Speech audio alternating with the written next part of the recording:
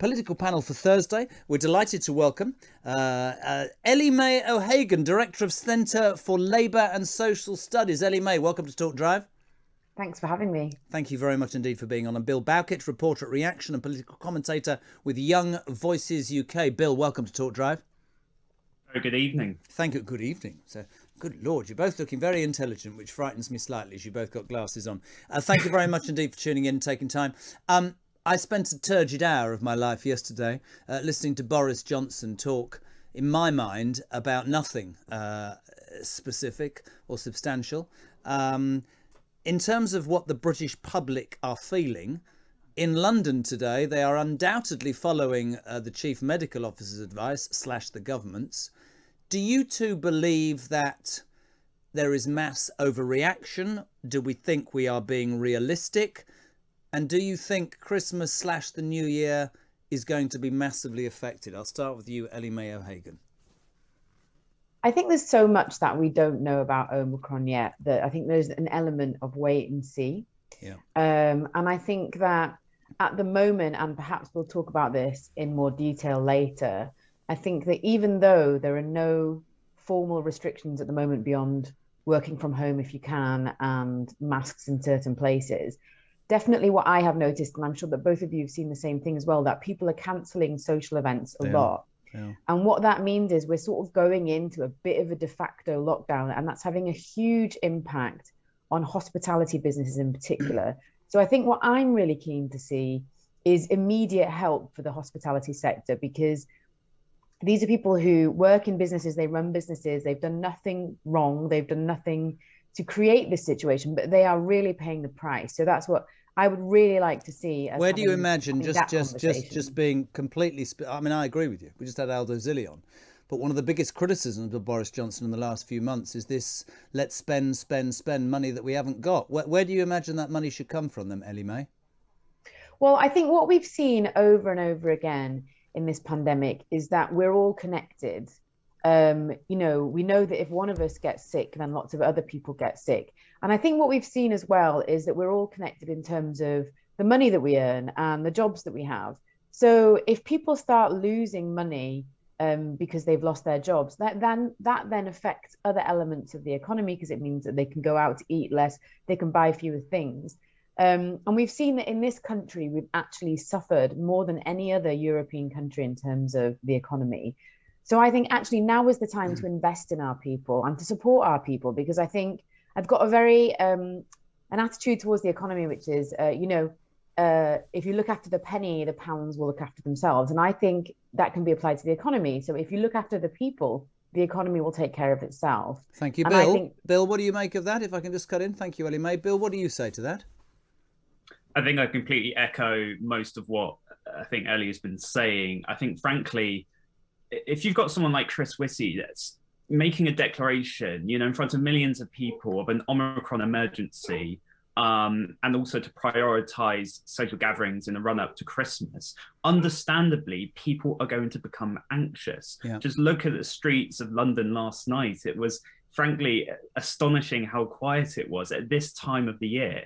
And I think what I find most shocking, I think about last night in particular, was, first of all, and we've been seeing it a lot during the pandemic, the tussle between the scientific advisors and ministers. Mm-hmm. And that's been highlighted by that viral tweet that Joe Morrissey did, the Tory MP, about elected representatives making the decisions, not advisors. But the other thing also is that they went forward with these Plan B measures, coronavirus passports, mandatory face coverings, guidance to work from home, and potentially even further restrictions going forward, without any financial assistance for businesses who are going to be, dramatically affected by this. Not just the most wonderful time of year, but also the most profitable. Well, I'll tell you both. Well. I'll tell you something that I think. I mean, I think it's. I've sat here for weeks, and people are. Well, I was going to say dismissive of what the government's advice is, but I agree with you both. Today, London's deserted. This office is deserted. And whether they're listening to the Chief Medical Officer or Boris Johnson, people are heeding the advice. 12 months ago, the British public said that Boris Johnson was slow on the uptake. 12 months later, they're saying that he's taking things too quickly, too soon. But there was a massive difference last night at that press conference. He was saying go ahead, and Whitty was painting a far darker picture. You talk about business, though, and this is what I've said this as well for a while. You know, yes, the support to the hospitality industry. I agree with you, Ellie May. Where's the Chancellor? He happens to be in California, which politically, whether people like me to criticise Rishi Sunak or not, because apparently he's the anointed one, has worked out pretty damn well for him because he is nowhere to be seen. And I think Rishi Sunak should be back here talking to industry and saying this is how we're going to help you if Omicron takes over as we might believe it will do. I think he's rather left Boris Johnson to face the flak, and I think that says a lot about what's going on inside the Tory party. Would you both agree, Ellie? Absolutely. I did see that just before we came on air, he released a statement that was actually not very good. It was just saying we'll keep talking to industry leaders.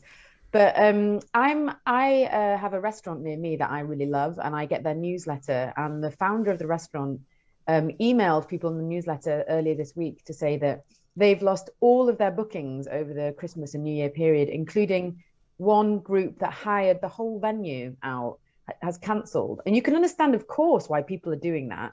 I had to cancel our Christmas party because I felt it wasn't fair to staff to sort of put them in that situation where they might have felt uncomfortable. But, you know, that's a real catastrophe for some businesses, and they really need cash now. You know, these things have been cancelled now, and they've bought stock and they've hired staff and they've paid a lot of things, and they really need money right now. Otherwise, they will be facing a really difficult Christmas, and they may not make it through. But you didn't, when I asked you, I'm not saying I disagree with you at all, but when I asked you, you didn't answer me. In very simple terms, where are you going to get the money from? Because we're billions in debt. Where are you going to get the money from? Well, I think what we've seen, so, you know, if you look at something like the Second World War, which was another example of Britain going through a big crisis, basically. And at that time, instead of saying, well, now's the time to cut back because we've spent billions and billions of pounds on a war, what we actually did as a country was we came together and we invested in people. We created the NHS, and we created a system because remember that we own the Bank of England. It's not like a normal bank. It's a bank that the government controls. So we created a system there where we didn't have to pay that back in such a way that it would actually harm people. So you're saying print money and give it out and pay for things? I'm saying do whatever it takes to make sure that people put food on the table. Again, I haven't met you before, and don't take this the wrong way, but that's exactly what the Labour Party did in the 70s and destroyed the economy by printing money, and inflation went through the roof, and every single union demanded a 30% increase in their wages, or they went on strike. That's why the country was screwed. I think what's happened in the last 10 years is what you've seen in the last 10 years is the government has reacted to the financial crisis by cutting lots and lots of money, and now we're seeing the results of that, which is a chronically underfunded NHS, and the fact that millions of people in this country have really struggled to cope with the basics of getting through this pandemic because there's been no investment to support them. I wouldn't disagree with that, although I'd probably disagree that the NHS is underfunded. I would suggest that the NHS is badly run and the money's not spent right, but that's just a personal opinion. Bill, what would you say of what Ellie May said? I agree in part with what she says. How do we pay for this support?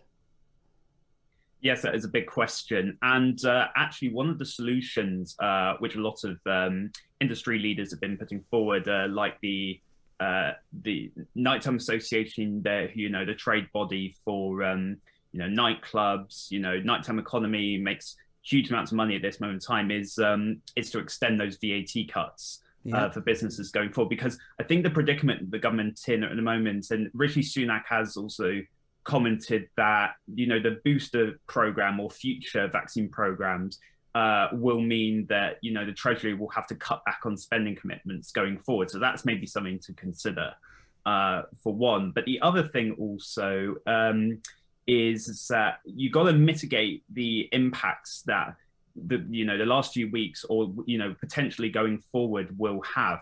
Do you want to manage it in terms of what we're seeing today with the Bank of England and increasing interest rates to balance with inflation, or do you carry on schemes like Kickstart and other bonds and also support packages in play, so that going forward, that's a way in which it would help the economy through the difficult winter. So it is a huge predicament, and I myself can't even say where the funding exactly is going to come from. It is not the truth. You've got to think of the long-term effects. It is not the truth that we all actually agree with each other. There have been mixed messages. My biggest gripe, which I'm sure people have heard, is that a year ago the government should not have said if you have 2 vaccines the world will be ended in terms of COVID and we can all get on with our lives. They should have said it will deal with this, but like flu, the strange, it'll mutate and we'll need different vaccines, but this will get over this bump in the road. We're all in this together. We're going to make mistakes. We were led to believe everything would be fine, and patently it's not. I've listened to all the people argue about, doesn't make you ill. I've listened to all the people say it transmits far quicker than Delta. I've listened to it all and all. The truth of the matter is this country's in a very difficult position, and I believe we have to learn to live with it. I believe quite rightly with you, Ellie Mae, that we need to support certain businesses. The problem is that the minute that is done, everybody needs support. Then there's no money. Then everybody says we're giving money away. It's an incredibly difficult position, which is why I want to move on to a light-hearted finish, because I've been talking about this for 400 years and my brain's hurting. A publisher, I'm waiting for your response to this, urges parents to ditch classics like Peter Rabbit and the Famous Five. Ellie Mae O'Hagan, why is that? Well, I read this article, it was in the Daily Mail, I think, and I have to say that, I mean, I don't have children, but if I did, they would be getting Peter Rabbit, because Peter Rabbit, it was my favorite of all time.